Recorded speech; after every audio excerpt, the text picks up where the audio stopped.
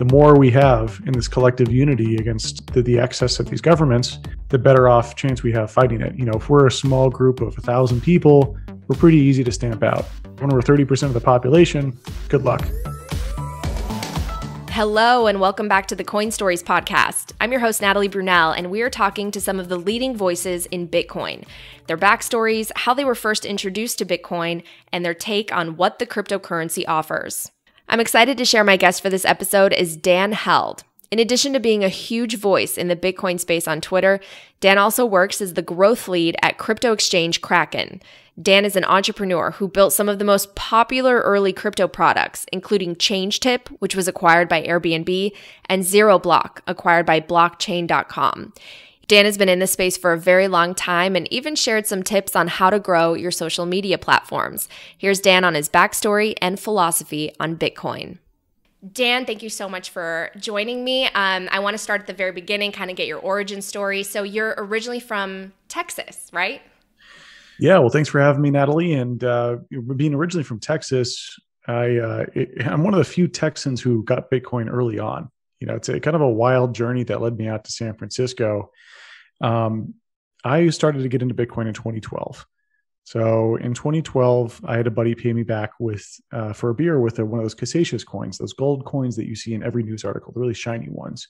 Yeah, I actually had to Google what a Casasius coin was when you talked about this with Peter McCormick on his podcast, because I had no idea what a Casasius coin was. I've obviously seen them, but I didn't know that it was a physical token that had Bitcoin. Yeah, everyone's seen them in the news articles. That's why I bring it up, because it's so shiny and visually compelling that I think that's why they use it, right? If you read an article by Forbes, Wall Street Journal, anywhere, you're going to see that shiny Bitcoin because it's an easier way to represent Bitcoin than some esoteric data, right? Yeah. So I got paid, and I think back then that was a very important way to bridge the analog to digital world. I mean, this was 2012. That's a long time ago. iPhones had just come out a few years before that. So, so this is a long, long time ago. And right now we're in such a digital world. It's hard to remember that more physical world back then. I mean, I'm 33 and I grew up with cassette tapes. Yeah, me too.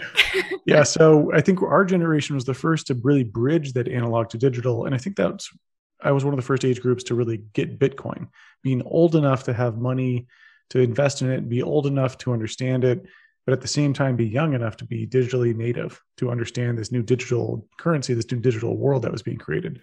Well, wait, before you get to that moment of the Casasius coin, I want to back it up even further. What city are you from in Texas? And just what was your upbringing like? Because I think that also sort of informs, what industries we're interested in and how we look at money. So tell me a little bit about your background. Yeah, you want to go all the way back? Yeah. Okay, so all the way back, I grew up in Dallas. I grew up in a wealthy neighborhood in Dallas called Plano, West Plano to be specific. Plano is a very large city. And Dallas was a very kind of like flashy city, very into money, very into just working hard. Texans are kind of flashier and Dallas people. In Texas, Dallas people are kind of considered a little bit more bougie, if you will, especially from certain neighborhoods. So that was my upbringing. I went to a pretty normal high school called Hebron. We actually won state when I was in high school. I was on the football team. Nice. So we won state in Texas, Division 4A, Division 2, undefeated. So that was pretty cool. So I played football in middle school, high school. That was what you did back then, especially back, I graduated high school in 2006. That was just kind of culturally what you did back then. So I played linebacker and tight end. So I was a football player, kind of jockey type dude. But at the same time, I took all AP classes. So me and three other guys who were my friends who were on the football team and did the same thing, we called ourselves the jock nerds. So we were the jock nerds at school, where we're both jocks. You must have been very popular with the girls. Yeah, it was. Kind of popular and nerdy at the same time. So that was a really fun experience. I think I had a very good upbringing in terms of high school experience. It was a very safe high school. We won state championship in football. It's kind of your quintessential Texas sort of thing. And what did your parents do? My mom was a stay-at-home mom, and then my dad had his own CPA practice with a few other partners, and they got bought by Larson Allen. One of the big four or the I forget. Yeah, the big four. This is like the top 8. So Wow. to build out some of their the Texas branches, they bought his accounting firm.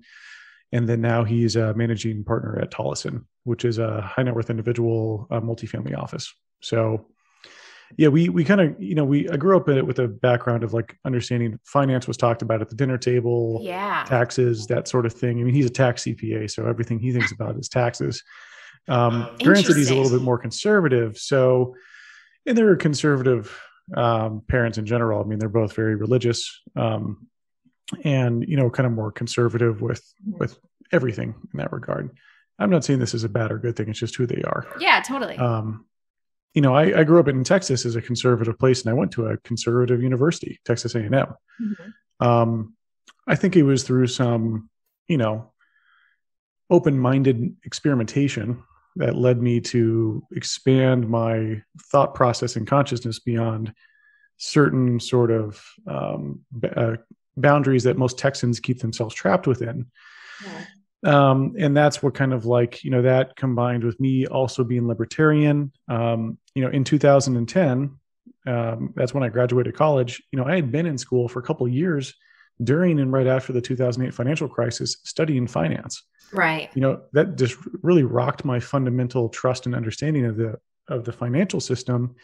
And it was that combined with this more experimental, like thinking outside the box. I mean, I was big into torrenting, big in, so like illegal file sharing. Yeah. All that stuff, kind of pushing the boundaries of what's legal. I was kind of constantly doing that. Yeah. More of what you'd expect from a college kid to push the boundaries of what's legal. Nothing too crazy there. But that in Texas was a pretty liberal sort of mindset to have. And that I think enabled me to look at Bitcoin. And when I saw it, I was like, this might make sense. And you studied Keynesian economics in school, right? There's no university, I don't think, in America that teaches Austrian School of Economics, because Keynesian economics is what is supported by the Federal Reserve and the entire institutional system. So if you were to teach this, it would be hypocrisy. It would be not hypocrisy. It would be, you'd be like burned at the stake. The Federal Reserve funds research in economics departments to the tune of hundreds of millions a year. So it's this cycle where, if you want to get funding, you can't talk about Austrian economics. You'll also be ostracized and isolated from your fellow researchers or professors. It'd be a very lonely existence. And I don't want to get too dismal, but whenever any new emerging technology comes out, being the first really sucks. Right. You are widely perceived as either crazy or mean and a terrible person because you're into this new thing. Right. It's actually a very lonely journey being first to something, because only you and a very few other people see this future, and everyone else thinks you're crazy or you're a terrible person. For example, I go on dates in 2013 when I moved out to San Francisco, and I'm like, oh man, it's San Francisco. Everyone's going to be talking about Bitcoin and cool tech stuff. And I go on these dates and I, bring out Bitcoin to a girl, and she'd go, so are you into like drugs and money laundering or something? Like that was it wasn't her fault. It was just like, that was the wide perception of what Bitcoin is. Sure. Or Bitcoin was at that time. Yeah. So yeah, with my upbringing, it's actually kind of a miracle. I'm this open-minded given my upbringing. I think it was the exposure to the internet and just being able to Google anything and research anything, constantly questioning things. That was our generation. Yeah. But so how did you discover the Austrian School of Economics? And is that what made you feel like when someone started talking to you about Bitcoin, you felt like, hey, this kind of solves some of the problems that I've seen? Yeah. So 2008 hits. I'm in college at Mays Business School at Texas A&M. And we've got those ticker tapes going around. The ticker tapes are the prices of different indexes and stocks, sea of red, right? And then you go into class and the professor doesn't know shit yet. They're just reading out a textbook that was written by someone who doesn't know shit about economics either.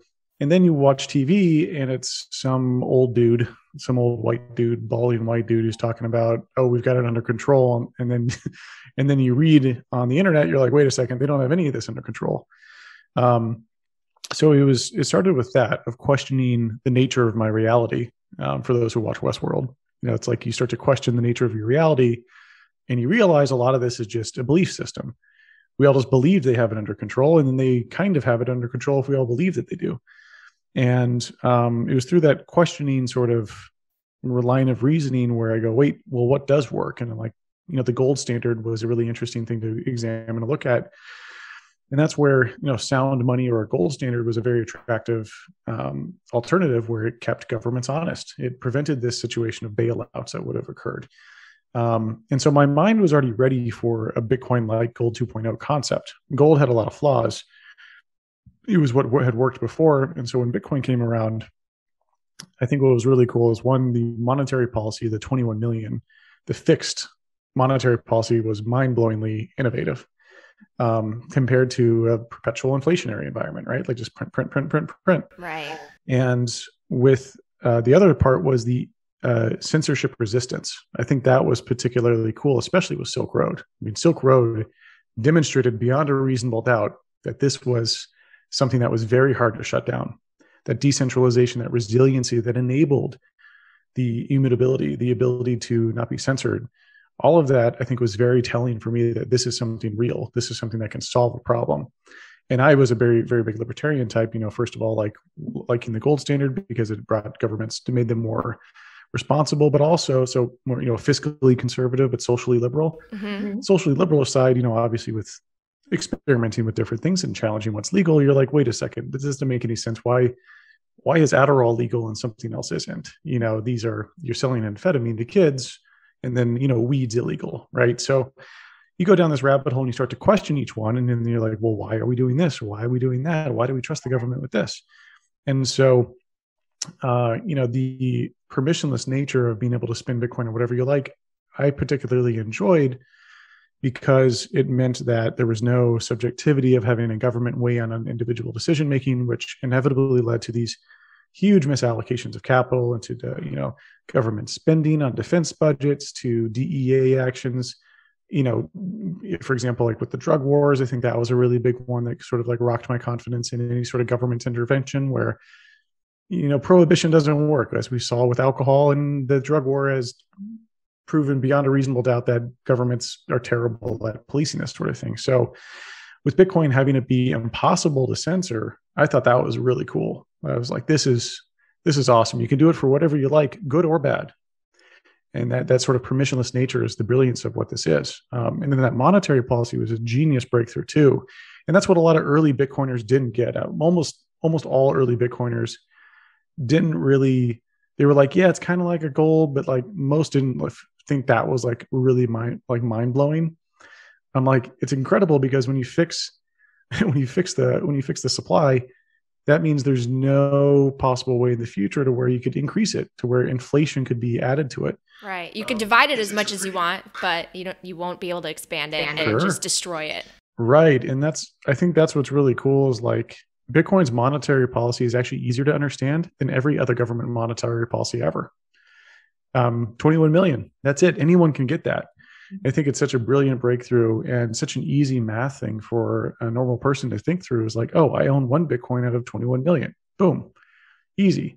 Versus like with the monetary policy, it's like, okay, so you've got the Fed, you've got the Treasury, you've got investment banks. And then there's this huge crazy thing that happens where they, 5,000 people at the Federal Reserve talk about what to do for a month, and then they figure out what to do, and then they awkwardly implement it through a bunch of crazy levers. So yeah, it's, I think not many early Bitcoin days, there was almost no content, right? Like there were no Medium articles, there were no podcasts, there's no YouTube videos. Sure, there was some, but they were very technical. Like the first thing they do is they hop into like how a transaction works with encryption. And I'm like, and if you say the word nonce or public private key, you're going to lose your audience like that. Like introduce them slowly to these topics. And, we can talk about this later, but that's also why I got into creating my own content, because I felt like I didn't feel that particularly like that I was a good writer or a public speaker at all until 2 years ago. And then I was like, well, I feel like people are misrepresenting Bitcoin materially. So I'm going to go write about this because I think that this narrative should be corrected. Yeah. And then turned out other people liked my writing, and that's how I went down this rabbit hole. Yeah, no, I'm excited to hear about that in a little bit as well. But okay, let's talk about that moment in 2012 where I believe you were in Austin. You were working, I think, at an investment bank at the time, and someone invited you out for drinks, and you got handed these Casasious coins. Tell me about that whole experience. Yeah, so I was in Dallas actually. I was in Dallas. I worked at a small investment firm focused in commercial real estate. Nothing too glamorous. It wasn't. I wasn't smart enough to be a investment banker or work hard enough to be an investment banker back in the day. So I was an analyst there, and my buddy Kevin paid me back for a beer with a Casasius coin. He's like, "Hey, check this thing out. It's called a Bitcoin, and you peeled off the little holographic strip, and you were able to extract the private key from that." Wow. And of course, the first thing I do is I want to cash it out. Like that's the first thing I wanted to do. And how much was it worth then? I think it was around $5 to $8. Oh my God. I know. The first thing though is most people, when you get that, most of them, if you gift them Bitcoin, they probably sold it. That was kind of a very frustrating thing for early Bitcoiners, is gifting Bitcoin is a popular thing to do at Christmas or another holiday. With the family members, you check back a couple of years later and they'd be like, "Oh, I sold it after it doubled." Oh my gosh. It's a very common story. So the first thing I do when I get this Casasius coin is I'm like, "Oh, I want to sell it." And then he starts to tell me about Silk Road, and then he's like, "Yeah, you can run the code yourself, for like the first wallet I had was Bitcoin Core. So I had a full node as my first wallet. So I had to wait till all the blocks synced. And it was, private key management back then was tough too, because you didn't have you had to export the private key or print out the private key versus the 12 to 24 word backup. That didn't come out until 2013, 2014. A lot of people don't remember that. So like backing your coins up was tough. Wow. Yeah. So I, started to play around. I created a Mt. Gox account. I used BitInstant to send some money to Mt. Gox. I used Dawala. So yeah, like when you wired money to Mt. Gox, like when you sent money over there to go buy Bitcoin, it would take you like a week. BitInstant, Charlie Shrem's venture, it's called BitInstant because you could get it same day, but the fees were higher. It's like 10% fees or something.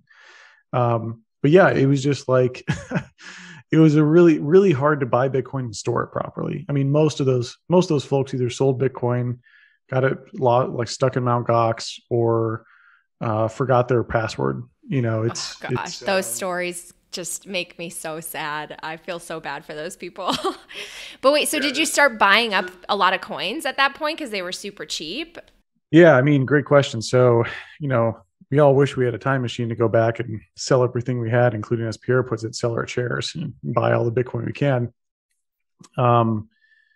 The the thing is, let's see, back what year is that? So it's 2012. I was like in my early 20s, and had a job in Dallas where I was making $45K a year, which was a good job in Dallas at that time. This is Texas. Like Texas, you can live pretty well off $45K, but it's not a whole lot of money after taxes, after expenses and car payment and rent.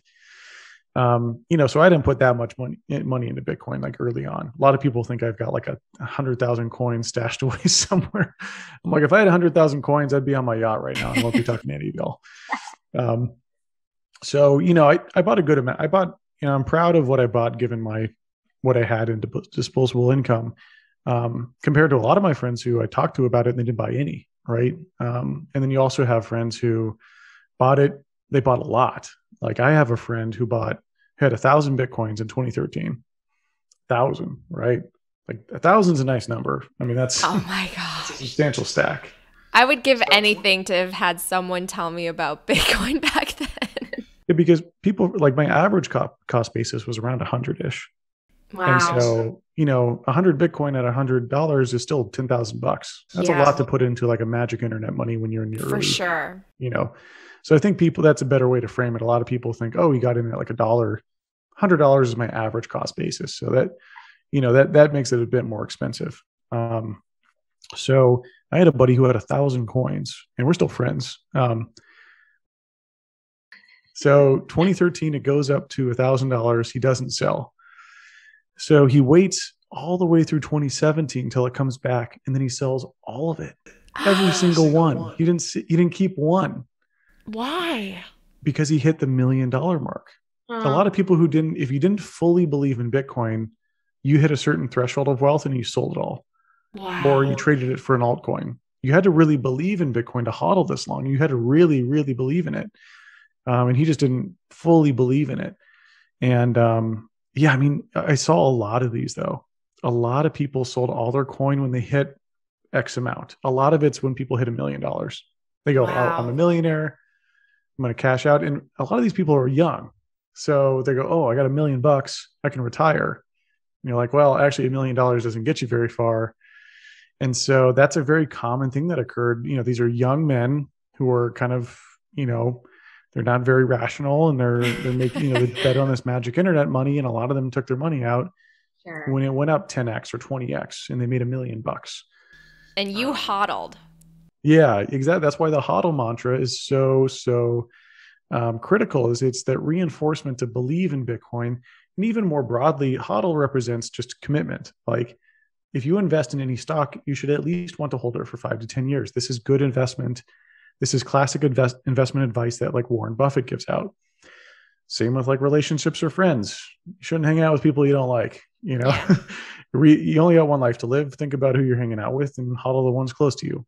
So it's Oh, I HODL is love more that. like a mindset, I think. I chose Bitcoin because I learned everything about it, and I really thought it could change the world, and that's why I put my capital into it and HODLed. And same with any investment that I have in the future, whether it be other equities or anything else. So take me from when you first discovered Bitcoin to eventually moving to San Francisco and starting to work in Silicon Valley. Tell me about that experience and what were you doing? Yeah, so I'll stray off the more boring typical narrative I give and give it a little bit more color. So, San Francisco, the small investment firm I worked at in Dallas, they were like, hey, we're opening up our West Coast portfolio. Do you want to come out and help us oversee this? Because they had no one on the West Coast. They needed boots on the ground.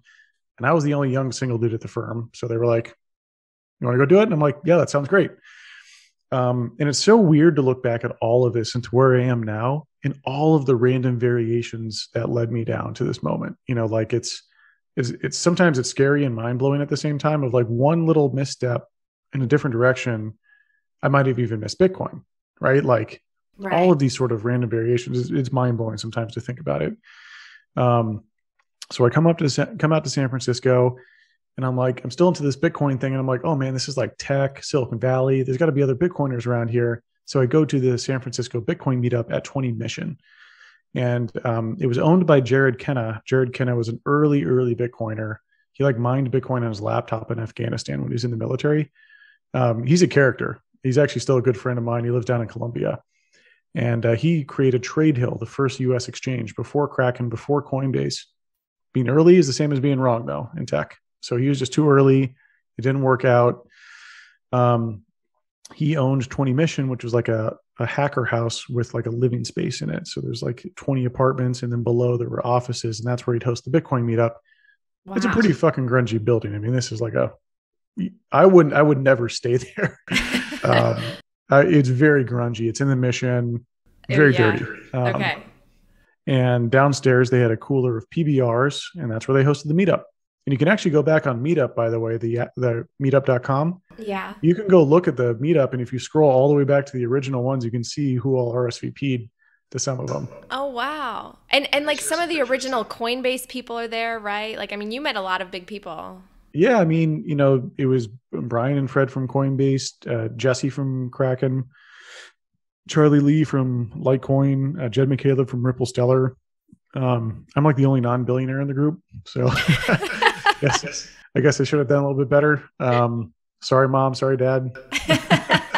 But yeah, it was, and I didn't know anything about tech.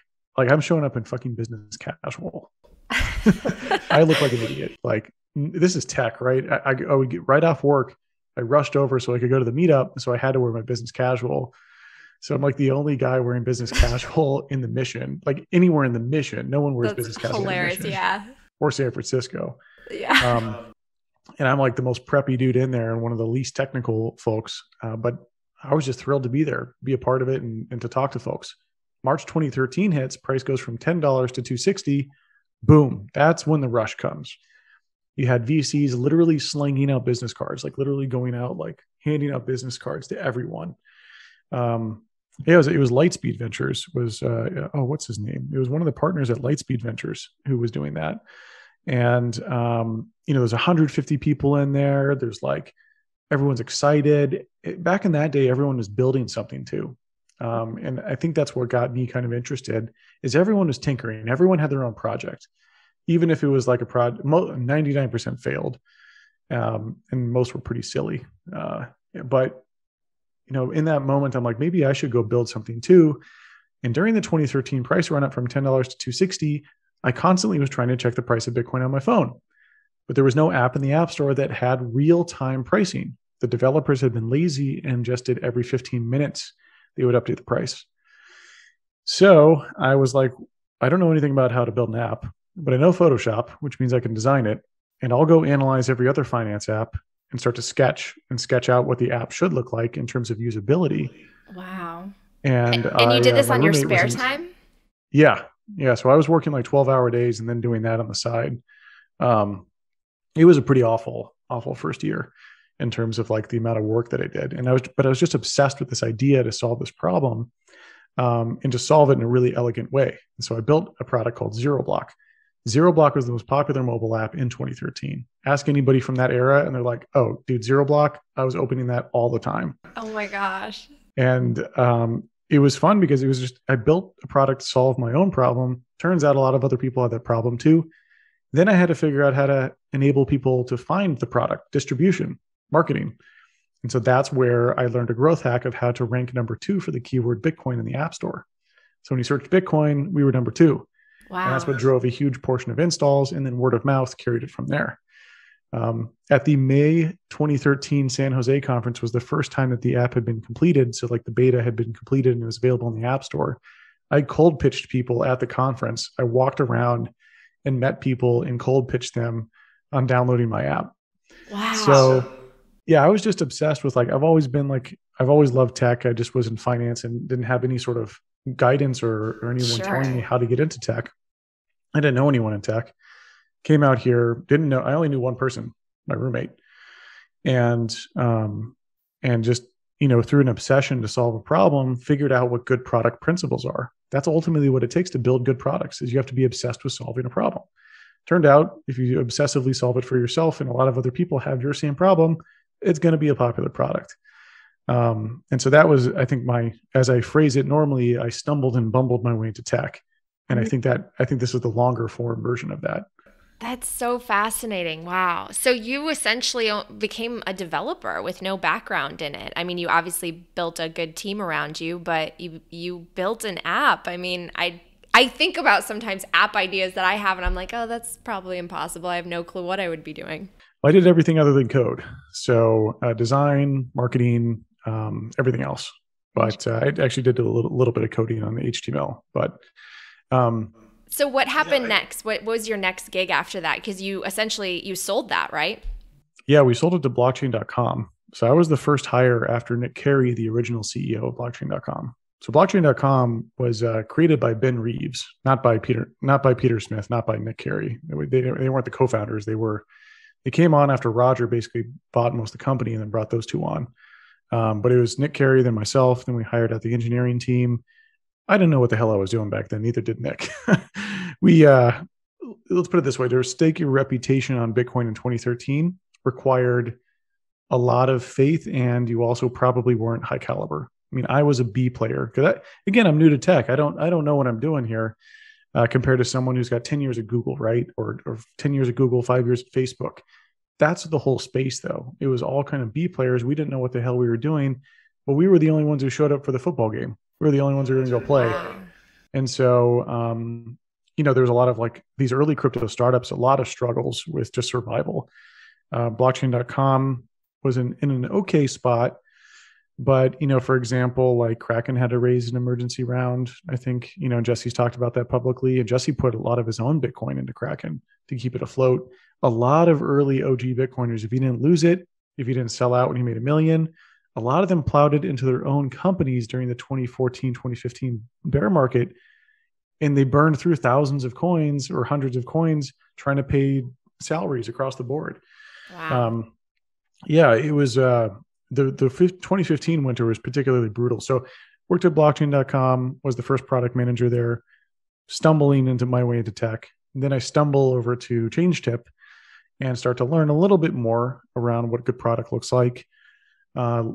left there, went to go work at Uber. So Uber, I had kind of a lucky break where I knew something called App Store optimization, which was how to rank your app highly in the App Store, because I had figured out some exploits in terms of how to do that. Wow. And from that experience that I had at like blockchain.com doing that, ZeroBlock, and also I was doing consulting on the side, I had a job alert out for App Store optimization. Uber had a rollout for App Store optimization. I cold applied. Also did some kind of more growthy hacks where I looked on LinkedIn and I looked at who my hiring manager might be. And then I did an email checker where the email checker checks the variations of the email to see if it's a valid email. Like, is it Pete.Ross or is it, Pete Ross or Pete R? Mm-hmm. So figured out the right combination, and then I cold emailed him after I applied. Nice. I was like, hey, by the way, I think I'm a great fit for the role. Would love to interview. So nice. Got in there, was placed very randomly on probably the most pedigreed team at Uber, which was really, really, again, these random variations in my life are just so crazy to think back at them, like think back and how random they were. Well, can I ask you real quick? I mean, if you're like deep in the crypto space at this point and you're obviously a really big believer in Bitcoin, why would you go to essentially a digital cab company? Great question. In 2015, 2016, there was maybe one product manager job in all of crypto open. These companies were starving and they weren't sure how long the winter was going to last. So they cut spend almost to the bone. Everything was cut. Everything at crypto companies in these winters get cut to the bone. It's really, really hard to survive. So if I wanted to develop and really grow, there just wasn't anywhere to grow. Everything was stagnating and dead. And so I'm like, I love Bitcoin, but I need to go work on my professional career. And that's where Uber was the hottest tech company back in 2016. I mean, in Silicon Valley, that was like the new hottest place to go. So I was like, this is incredible. I applied, I got in, and Uber was like, at that time, Uber was considered like they're conquering the world sort of thing. Yeah. And I randomly get put on one of the coolest teams at the company, Rider Growth.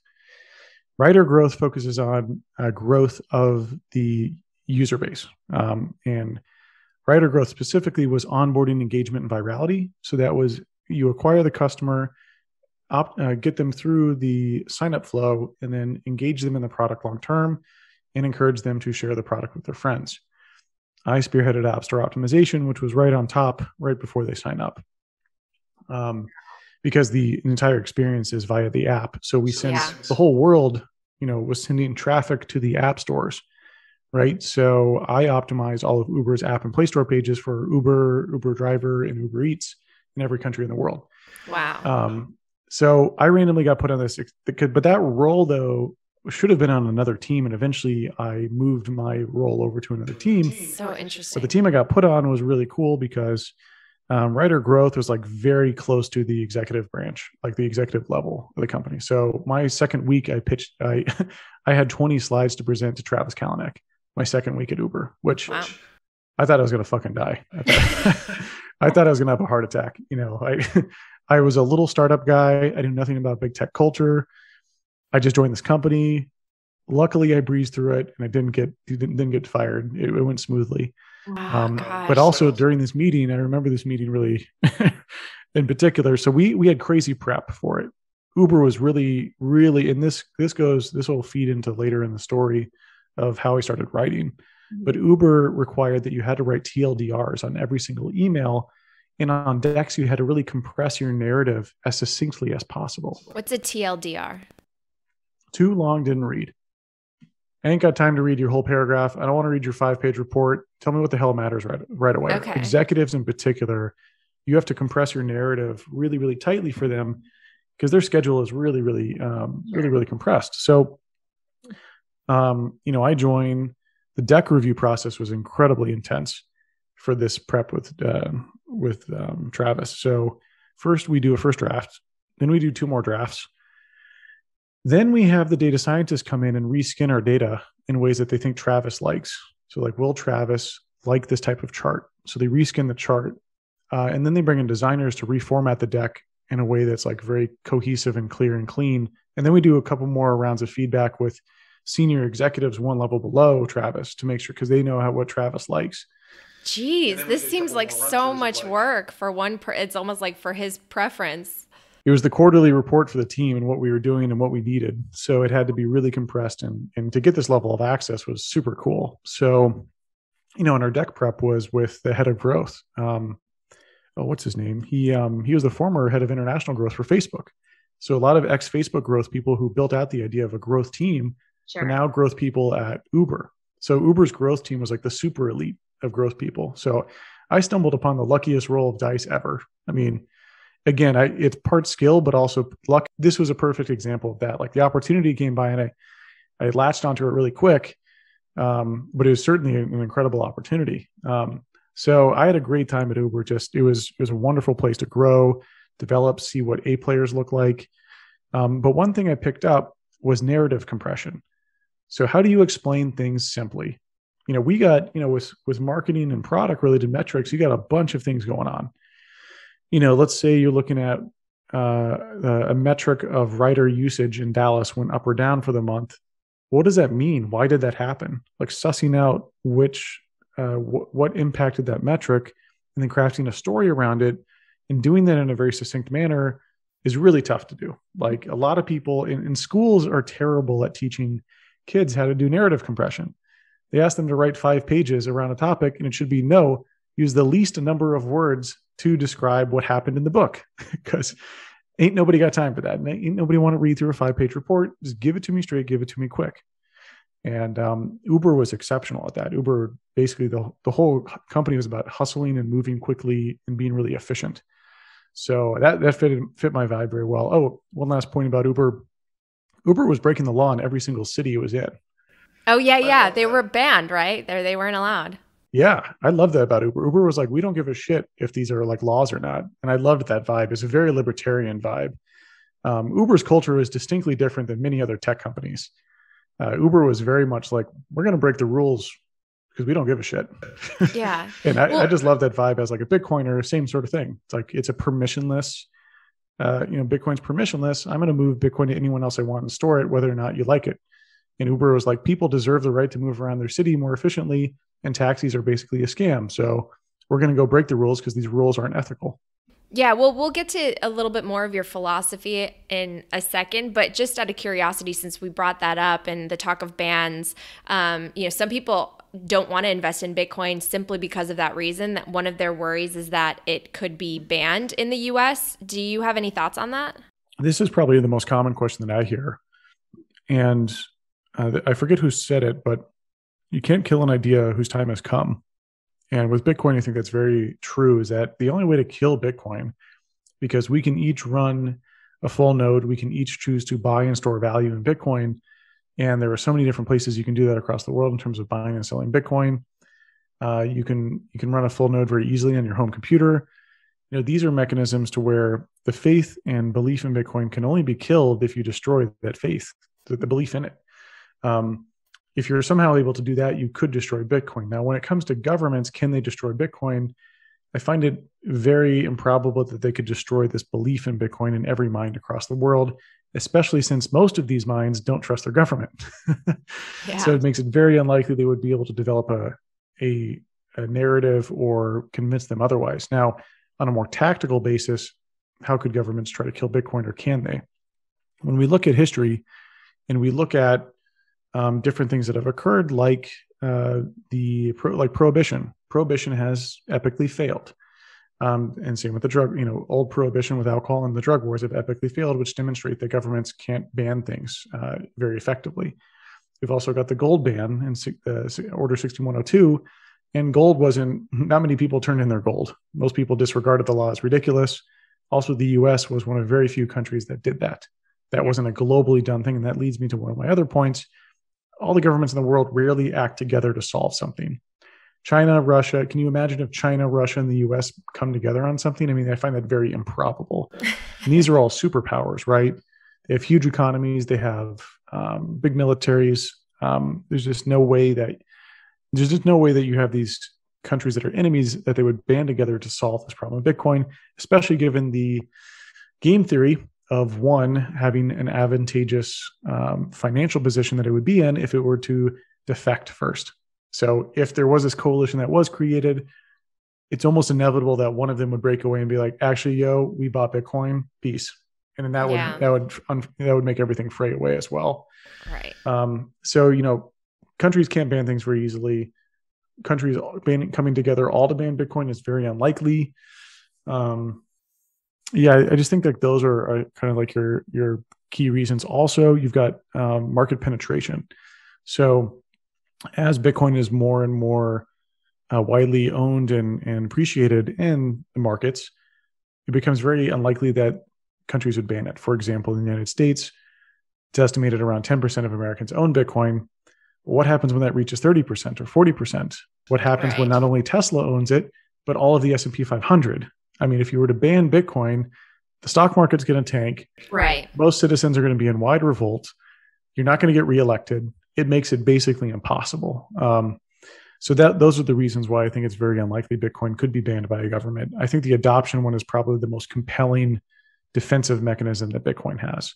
That's why I feel so strongly to get the message of Bitcoin out there and people hodling it is for their own financial well-being, but also the more we have in this collective unity against the excess of these governments, the better off chance we have fighting it. If we're a small group of 1,000 people, we're pretty easy to stamp out. But when we're 30% of the population, good luck. Yeah, exactly. Well, that's why I find it so interesting what you're doing and what like the Peter McCormicks and a lot of the evangelists. Now you guys you're highly followed on Twitter, and you've become sort of faces of this technology. So I guess we'll talk a little bit about, how you got to that point. So you left Uber. Tell me about your journey to, not only growth lead at Kraken, but now you have this newsletter. You talk to people from a general background, but also investors at top levels. So talk to me about that sort of evolution to where we are today with you. Yeah. So after leaving Uber, I co-founded a company called Interchange. So Interchange was about solving portfolio reconciliation issues that crypto hedge funds were having. Those were kind of like the hot new thing in crypto in 2017. Crypto hedge funds, a lot of money was being made there. They were spending a lot of different tools. So we had a company called Picks and Shovels, and we created our first product, Interchange, to do basically accounting for crypto hedge funds. And we were, I'd say, like an okay success. We were kind of struggling along, doing all right, not knocking it out of the park. I mean, crypto winters, again, are very hard. So in 2019, we felt that there was a really good fit with Kraken, and Kraken was looking to build out some of the reporting infrastructure. And I've known Jesse for a long time. So we got acquired by Kraken. Now, I had been a growth guy, so growth, I'd be more like product and marketing back in, when I first got to Silicon Valley all the way through Uber. At Interchange, we had no need for that. So I was a business development manager. So I'd go and help with raising money, help with acquiring customers.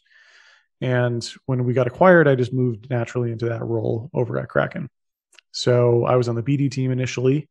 But being a growth guy, we're always itching to go tinker with things, go push the limits, go make things grow, go make something happen. And BD is a much slower function. It takes a lot of time to develop these relationships, sometimes years. And versus like you go push out a new ad or a new landing page and the impact is immediate. So there's that tight feedback loop and you're feeling like you're moving the ball forward. So I cold pitched the idea of a growth team to Jesse and Jeremy, and they loved it. So I built it up, I scoped it out, and built it from scratch at Kraken, which was really, really fun. And we're under the product org under Jeremy Welch, who's the new head of product as of about 8 months ago. And we built out this team. Really, really proud of what we've done so far. We've basically gone from 0 to 1 in an incredibly fast duration. The team's going to triple by the end of the year, which is pretty wild. And at the same time, I was the interim director of product marketing too, a separate marketing team.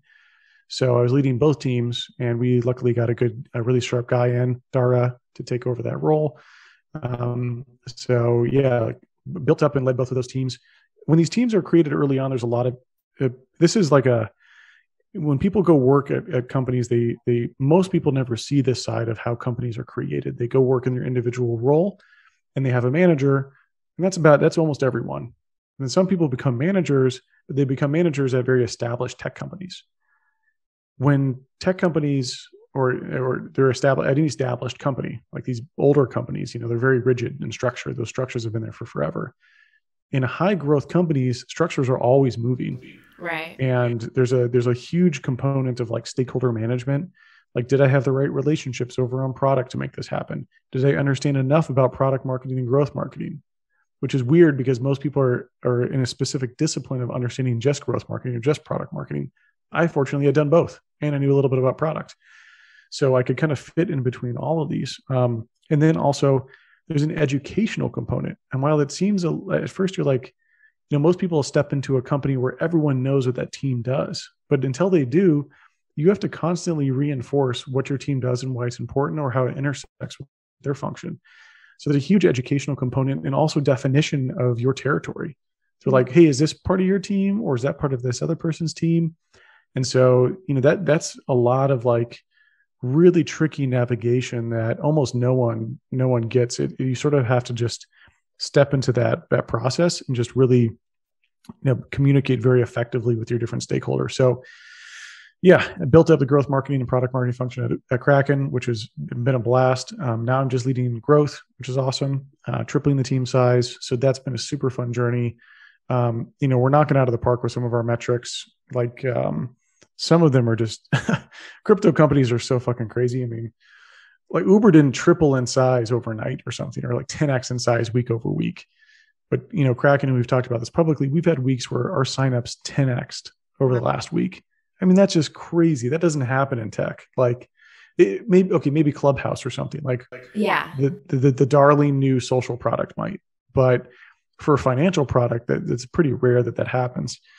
So, when we think infrastructure and building product and on the growth side, how do you scale and build out the company that can be, that can handle this sort of intensity? I mean, this is, you get more support tickets, you have more people coming to your website, you have all sorts of other things that you have to consider.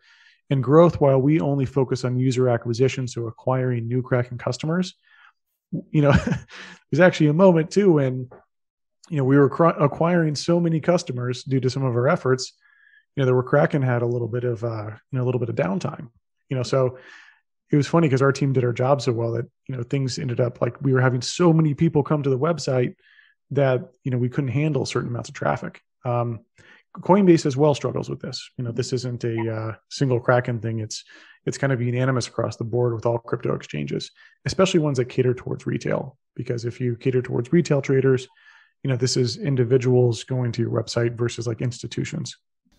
Well, this is a little bit of a tangent, but I just want to say what impresses me about what you've done is even when you haven't necessarily had the background or a certain position on your resume, you've been able to take on these different roles in this technology ecosystem. And I think that's inspiring because a lot of people in general, I think we limit ourselves, right? We're like, oh, well, I don't have a degree in that, or I don't have a background in that, so I can't even apply for that role. And you're kind of one of those people that's an example that you can learn anything. If you are interested in something and you're passionate about something and you believe in the product or the company or whatever it might be, you can learn it. And there might be a learning curve that's, steep in some areas versus others, but you should go for it. And now you can say you've done so many different aspects of the industry. And now, look, you're speaking about it, right? It's a dangerous game to play, though, because normally what people want to see on a resume, you got 1 year as a junior person, 2 years as like a next level, 3 years the next level, 4 years in the next level.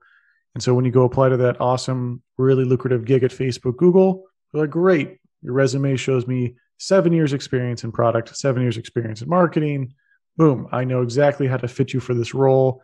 Here's a great compensation. And you've got 2 years in each. That doesn't help you out too much. For what I kind of randomly fit into, it was perfect. But for normal career trajectory, that could be deadly. Like if I didn't end up in a more leadership function, I would have been relegated to relegated to roles that would not be appropriate for my age or experience. Mm-hmm. So it can be really dangerous if you don't hit that velocity, and hit that level, the next level, you could be in a bad spot. Now, certainly 100% agree with you saying, go give it a shot. the dirty little secret of everyone who's ever done anything is they didn't know what the hell they were doing in the beginning. No one did. I Yeah. mean, if you're going to go build the first rocket ship or go build the first something, obviously no one else came before them. So, everyone's kind of making it up as they go anyways. Use data, make intelligent, think through things intelligently, seek feedback. And that's like a huge portion of it, right? Is just being an empathetic stakeholder within this org, and then just thinking really sharply about how to go solve problems. And then also like unblocking things when things get in your way, figuring out any way possible to get around it. For example, at Kraken, we're growing so fast that the recruiters told me, I can't put your job descriptions up for your jobs that you need to hire for because we can't handle it because we have so many people that we're hiring for. So I said, no, I don't think I'm not okay with that. So what I told them is I'm like, my team will handle their own recruiting. So I turned all of my growth marketers into part-time recruiters and had them tasked per role. Wow. So we're all they're doing their job plus doing this at the same time because I don't want to wait 3 weeks until they're ready and I need to get these people hired. So I was like, cool, I'll be the recruiter for it. So if you're applying to 2 of the roles, you'll get me who emails you for your first interview. So yeah, that sort of mindset, that hustle, that just like never take no, to just get it done. If you have that key mindset, you're going to do great.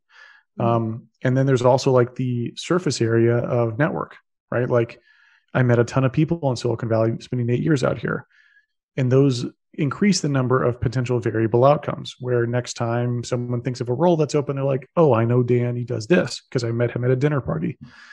That increased surface area really helps for the kind of variance in your outcome of where you could go end up, versus if you just cold apply to places, you can get a job that way. It's just a little bit harder. Well, so how did you become such a voice in this space? I mean, you have so many followers now on Twitter and you're a speaker. How did you build that? Yeah. So it actually started because I got triggered. That's my hook here. So Naval Ravikant, who we all really like on Twitter. Love Naval. He used to follow me for a while too. Naval's a great thought leader, and we all really respect him on his thoughts across a wide variety of topics. In 2017, he called Bitcoin hodlers free riders. Yeah, that they weren't contributing to the protocol at all, that they were just free riding on it. Wow. And that triggered me at a level where I go, wait a second, this narrative is completely false and just really off base. And that was my first article. Well, my first article that I wrote was hodlers are the revolutionaries. That the Bitcoin hodlers are the entire reason why Bitcoin exists. Without Bitcoin having a price, none of us would be here. If it was worth zero, who cares how clean the code is and how many engineers work on it if no one values it? And the hodlers are the ones who bought into it, who gave it life. And by hodling, they increase the awareness of Bitcoin, because as the price goes higher, more people become aware of it and then buy it. As they hodl, that means that the block reward becomes larger, which makes mining more and more profitable, which makes more miners come into this space, which also brings more security to Bitcoin. And then as the price goes higher, more companies are created to build products and services for folks to want to use Bitcoin. So the hodlers are a part of this virtuous loop. And he kind of completely missed the picture there. So that was my first article. And then back in 2018, 2018 is when I started to write. So only 3 years ago. And another big narrative at the time was that, and the Ethereum community kept propagating this, which I found particularly annoying, that Bitcoin's energy consumption was a bad, unethical thing, that Bitcoin's boiling in the oceans. That narrative started from the Ethereum community. It was used by Vitalik to undermine confidence and network effects in Bitcoin so he could promote proof of stake as the alternative. Look at my proof of stake. It's much cleaner, much healthier. And so I found that particularly annoying as well. So that's where I wrote Proof of Work is Efficient, which is my most popular article. And that's where I debunk a lot of these common misunderstandings around how Bitcoin is wasting or using too much energy. Bitcoin isn't using too much energy. It does something very useful for the world. And especially when we compare it to the legacy financial system, it uses a whole lot less energy. So these were common, and there's a bunch more, right? I kept writing, and these articles debunk common, I think, misaligned narratives at the time. So then, me being a growth guy, I'm like, all right, well, what do I do now? And I had, I think I had like 4,000 Twitter followers or something at the time. And I started to look at, okay, well, what makes a popular tweet? Like, what makes a tweet sticky? And so I analyzed that, figured out the formatting that does that. And then I haven't missed a day of tweeting for 2.5 years. Ever. Wow. So, well, so like what kinds of things? Like things that are short, things that are memes, things that are... yeah, it's the content itself. It's the formatting of the content and the content. So it's the formatting and the content and the consistency. The consistency is the part that most people don't grok. Wow. Here's how, so, and this is how growth people think. So how does Twitter's algorithm work? It's a dummy algorithm. There's not a lot of manual human intervention. So how do you determine what tweets are popular? Well, I see a tweet that has a high level of engagement. So Twitter surfaces the tweet in front of someone. They click on it. They like it. They open up like the details, etc. That indicates interest. So Twitter, as something gains, as something is being surfaced to more and more people, they see folks engaging with it. They're like, oh, wow, okay, people like this. I'm going to surface it to more people. And that's how the content propagates, is it looks at engagement rate and uses that as a function of attractiveness or relevancy, that people find it relevant content that they like to engage with. Now, what happens on a daily basis is, let's say Natalie follows me on Twitter, and Natalie let's say she doesn't tweet, and she's just a consumer of tweet content, which is actually a majority of people. A majority of people just consume rather than produce content. So Twitter goes, well, what do I show Natalie when she opens up the app for the first time? It's probably going to be from someone that she's engaged with a lot in the past. So if she's engaged with Dan Held tweets a lot previously, Twitter's like, well, if I want her to stick around the app, which makes Twitter more money because they can surface more ads, if I want Natalie to stick around the app, I'm first going to hit her with a piece of Dan Held content. Boom. But then she also engages a lot with Peter McCormick. So that'll be the second tweet that she sees. And then all of a sudden, Natalie's hooked in the product. She's scrolling through and she's seeing a bunch of tweets that are very compelling to her because Twitter understands her previous preferences. Now, what happens if I walk away? If I walk away and go on vacation for a week, Natalie opens up her app. There's no Dan Held tweet. So it surfaces another tweet to give her, to entertain her. When that happens, you start to build a habit with that other piece of content. And now when I come back and try to re-engage my audience, you've already started to engage with other content creators. That's so interesting. Yeah, consistency is a key element of this, to where it's a very, very critical element. The consistency, by the way, this goes across LinkedIn and YouTube as well. You have to be consistent with the content. It's the Dan Held show. And what I'm doing is I'm propagating that on different social channels and through my newsletter on a consistent basis. The content, though, too, with Twitter, if you go into the advanced search feature, and by the way, I love all Bitcoiners should try to do this. Bitcoiners should propagate more Bitcoin content more widely. So any Bitcoiner that asks, I've always been open about my techniques and how I do it. It's not rocket science. It's kind of like a magic trick. When you don't see how it works, you're like, wow, Dan has 160,000 followers. But then once you know how it works, there's a little bit of the mystique is gone. But wow, how I got started. So I'll give some of the basic tips. On Twitter's advanced search, you can search for tweets that reference the word Bitcoin from someone or from anyone that reference the word Bitcoin or another phrase that have over a certain number of likes within a time window. So it's a very specific query that you can run. So I looked at the most popular tweets about Bitcoin, analyzed how they were constructed. And then I'm like, well, what if I take it and create a different variant of it with my own voice and my own narrative? Wow. So that's how I analyzed and created my content in the beginning. It's much different now, but that's the basis of it, which was, that's what a lot of growth people do. You're like, well, what's working? I'll just take that and take a variation of that. Now, granted, I've got a lot of my long form content. So my long form content is great. That's what I pride myself in. I have a lot of pumpy tweets. I think people should read my longer form stuff. That's what I'm proud of.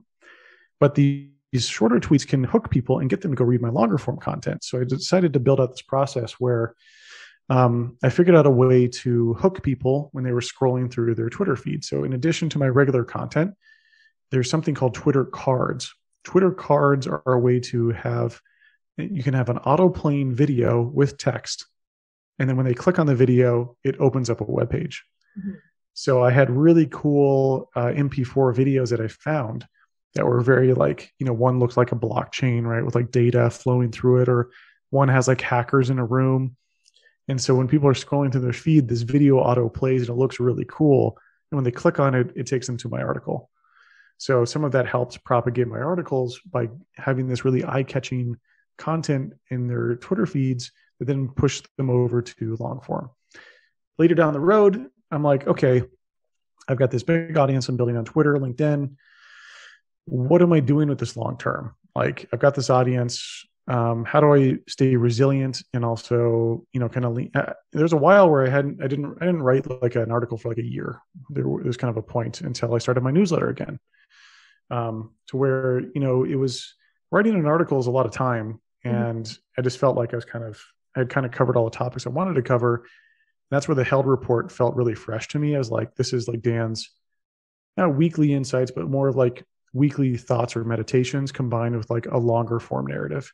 So it's not just, hey, what happened this week? It's like my take on various Bitcoin topics, but maybe with like, if something happens and I think it's really critical that I cover it, like Wall Street Bets. And when Wall Street Bets with AMC and when that happened, I felt that was very analogous to like Bitcoin's rebellious spirit. Totally. So that's where. Yeah, I reported on that. Yeah. But then I might cover stuff like this week is going to be around how to manage your private keys. And that one I think is a topic that where I'll take a little bit of a controversial stance, where a lot of Bitcoiners are very dogmatic about like self-custody. Anyways, that'll be kind of a fun one. But yeah, they go between like evergreen content and kind of topical, like what's happened this last week. I've got this audience I'm building. What do I do with this audience? How do I empower them? How do I lean into this? And 2 new channels popped up, newsletter and YouTube. So I pulled my Twitter followers and I said, where else do you learn about Bitcoin? YouTube was the number 1 spot. So I'm like, okay, there's a big audience over on YouTube that I should go tap into. So I reached out to the top crypto YouTubers and I'm like, hey, how do you build great YouTube videos? And they gave me their tips and tricks. Wow. I used some of those to build out and inform my own policy, like or not my policy, but my formatting and structure.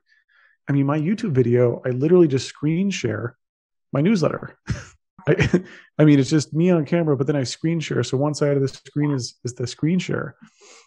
It's not that high quality content. The content bar is actually pretty low, but I get more engagement than some of the top crypto YouTube channels, which is crazy. Yeah, there's clearly an appetite for this information. I mean, and just in the last year, I think what's fascinating about the pandemic is it got a lot of people investing in the stock market for the first time, but with the massive bull market and this massive rally of Bitcoin, it's all these people coming in who know nothing about it. I mean, I have friends that have invested and they literally don't know what blockchain is. They don't know how Bitcoin works. They don't know what it is. They don't even know what they bought. They just know, hey, I heard that it's going to hit 1 million someday. And I find that so fascinating because if you do learn about it, the technology, like the thought process behind it is so brilliant. Like the system that was created is such brilliant, sound money that could make all of our lives better, which is what fascinated me. And I love the book, The Bitcoin Standard. I just wish that more people would learn about it, which is hopefully the point of this podcast will inspire people to do that. Yeah, I think, that's what I felt, that there was a gap in the content. And you're totally right. Me finding traction with my content means people like it. That's it. I don't make my content. I make content my audience wants, which are people that are just entering, hearing about Bitcoin, and some Bitcoiners. And this is the value that I bring to Bitcoin is I'm good at succinctly compressing the narrative, which I learned over at Uber, and distilling topics into very digestible pieces. Now, increasingly, more and more folks are coming in who are good at this too. Nick Carter is a phenomenal thought leader. He's so great. Same with Peter McCormick and others. And there's going to be, in this bull run, we're going to see more and more folks come in that are great content creators and great storytellers. To where I didn't really consider myself that great at all. I didn't really consider myself a public speaker or a writer, but I put the content out. People liked it. And I was like, you know what? Maybe the bar that I had for content creation was too high. Maybe the bar was actually really low. And I never thought I could do it because I always had higher expectations for myself than what the market had for content. Similar to how we talked about with Uber and all of my career trajectory, just kind of saying yes to opportunity and just figuring it out as I go. A lot of that, when we talk about like content, is the same thing. I didn't go through formal writing. I don't consider myself a writer, but I wrote content and people liked it, and that's all that matters. Yeah. Which was a pretty fun experience, but very daunting at the same time. I mean, with writing, you are putting yourself out there on a pedestal for the whole world to criticize. And if you make like a misspelling, someone will screenshot it on Twitter and they might get 500 likes on it, right? Yeah. Like we're talking, it's pretty brutal, like brutal. But it's pretty rewarding. But I think it's rewarding in terms of like seeing how it, when I hear people's stories of like, Dan, your article helped get my dad into Bitcoin. Like that's what I live for. Those are the moments I live for. It's, I think that's what makes me the happiest is moments of hearing like that. And, Michael Saylor said I was critical for his understanding of Bitcoin. Yeah. And I think that was a hugely rewarding moment too, because I see these masses of like, oh, I've got 160,000 followers. And then you see this like I got 7,000 likes on a tweet, but then you forget that like, no, you're actually changing people's minds one by one, but at this huge scale. And you don't think about it until you get that email, because my emails are open. I get that email and I'm like, oh, this is awesome. Like this actually impacted someone's life. Yeah. So those moments are so cool. And especially for what the promise Bitcoin brings. This isn't like getting them into a new startup or something. This is like a whole new revolution. This is one of the biggest movements in humankind history. I mean, it's pretty cool. Like if we win, which I'm pretty sure we will, if we win, I mean, this will be one of the biggest revolutions ever in human history. Like it's going to be crazy. I love all the excitement. Like Bitcoin Twitter is my favorite aspect of Twitter. So before we start to wrap up, I just want to ask you a few very Bitcoin-centric questions for people who really don't have a ton of knowledge in this space, or maybe some of the people that are parents, or maybe even young people that are in school right now and are racked with student debt. What's like the biggest thing you want people to know, or what's the elevator pitch for Bitcoin? The elevator pitch for Bitcoin would be that Bitcoin represents a new type of store of value asset that is censorship resistant and that is hard to seize. So those are the two value props. Tactically, what that means for a person is that this is like a gold. You can go bury it in the backyard. Very few people are going to know you have it. It's great that you have it because you can leave with it if you need to flee your country, or if you're in a bad situation. No one else can take this away from you, because when you hold it, you are the bearer of that asset. You own it, and you bear. Whoever holds it or bears it owns it. And Bitcoin, so it's just like gold in terms of its value props. Of course, Bitcoin is much more advantageous than gold. You can transmit it across the world in a second. It's divisible. It's got and auditable. It's got many other properties that make it more advantageous.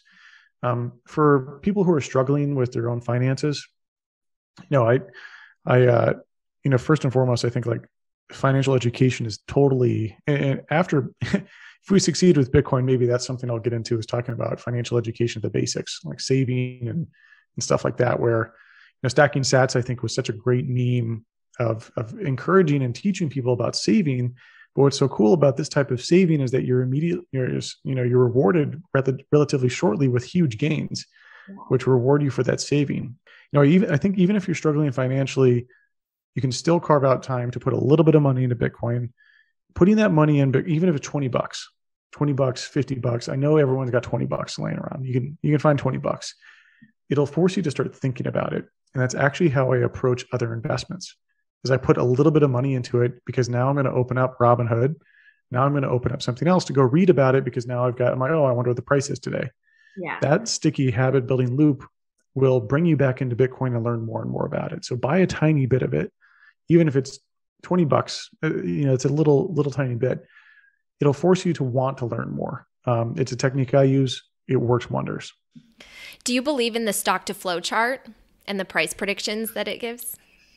Yeah. So, I just recently interviewed Plan B, who created the stock to flow model.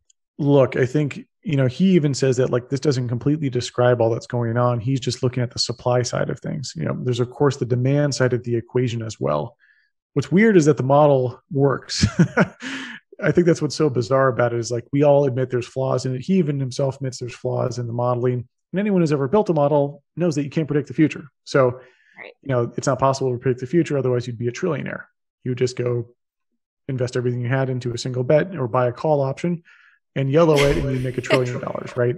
Yeah. So with, with stock to flow, what's weird about it is that it's been proven right over the last couple of years, which is mind blowing. But I think, fundamentally, like when people quantitatively look at these models, they're like, okay, well, we're doing all this quant work, we're like crunching the numbers, we're like calculating all these things. Qualitatively, it explains the stock to flow model is very easily explainable with qualitative reasoning. Less supply, more demand, price goes up.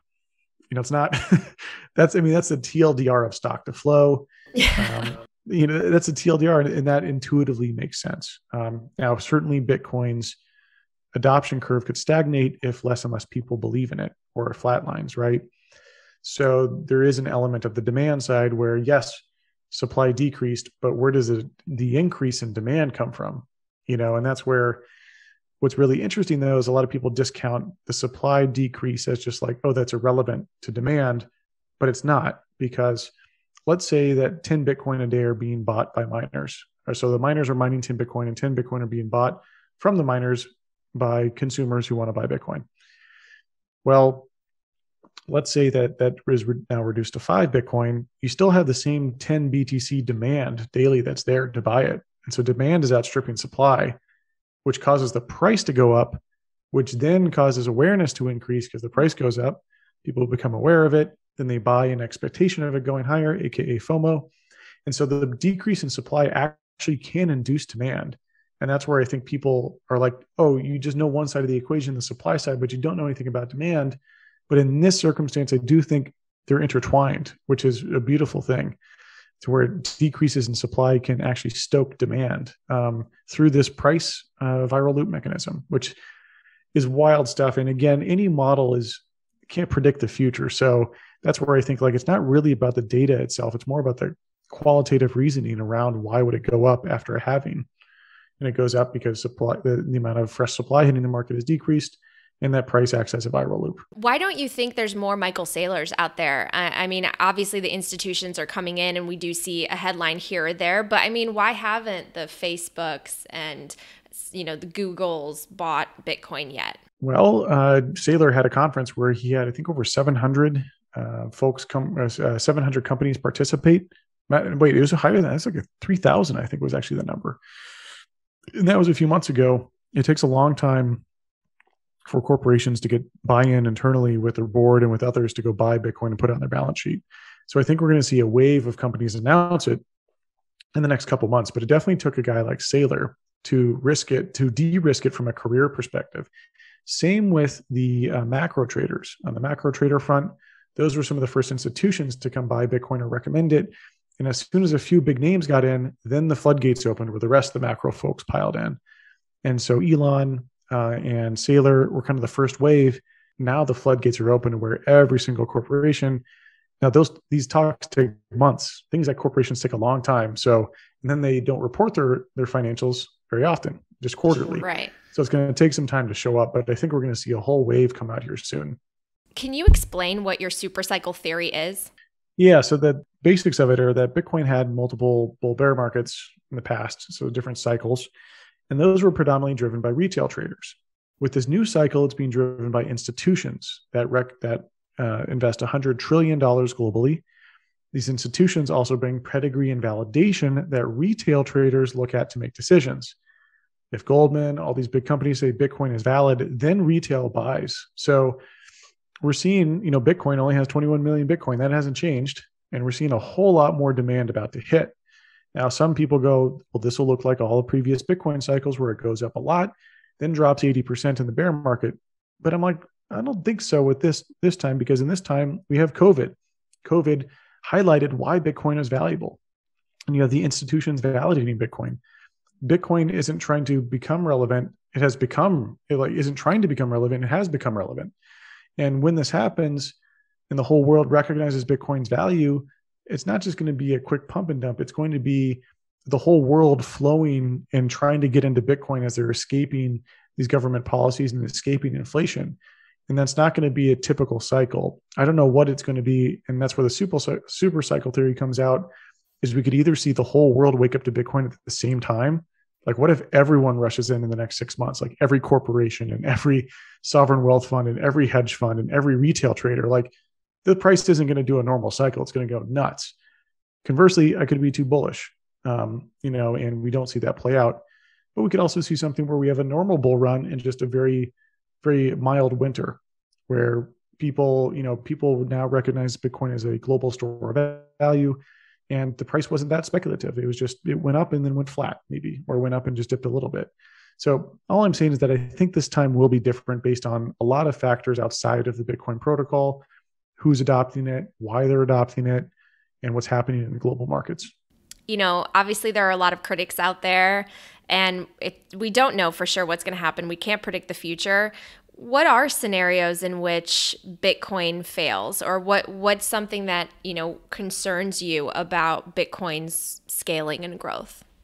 Yeah, I mean, I consider these very low likelihood scenarios, but like you could have governments really take a concentrated effort to attack it. The problem is they're not going to take it seriously enough until it's too big, until it's 20 to 30% of the population, 5 to 10 trillion market cap. And at that point, it becomes really hard to stop. So I do think that some of them might, as we saw in India, but I find that a very low likelihood. But that would be probably the biggest threat that Bitcoin has. And that's why Bitcoin has been constructed the way that it has, is to survive state level attacks. So that would be like number one. Number two might be like a protocol flaw. Now, granted, if something happens like that, that's not the end of Bitcoin. We can simply fix the problem, be like, after this moment, this is the moment in the sand that we're going to reverse back to. It's not the ideal situation, obviously, and violates some of the core principles of having a blockchain. But if a protocol flaw occurs, that's not the Bitcoin community deciding to rewind a transaction. That's because the rules of the system broke, and the whole community agrees that because the rules broke, it's fine to move it back. And the rules are that, you can't print more than 21 million Bitcoin. You can't do this or that. So a protocol flaw, which is also increasingly becoming rare, and also, very likely to be more mild. And that's why it's good that Bitcoin doesn't change very often, which means that more potential flaws aren't going to be introduced all the time. That could also be an issue, but even in a scenario, it's not the death of Bitcoin. It's simply that you can fix it. And it would just, the coordination of that would be very difficult and would also be kind of a mess, but Bitcoin would survive. Thanks so much for listening to this episode of Coin Stories. I'd love to connect with you if you have questions or guest requests, so feel free to get in touch on Twitter @NatBrunell or Instagram @Natalie Brunell. Take care till next time.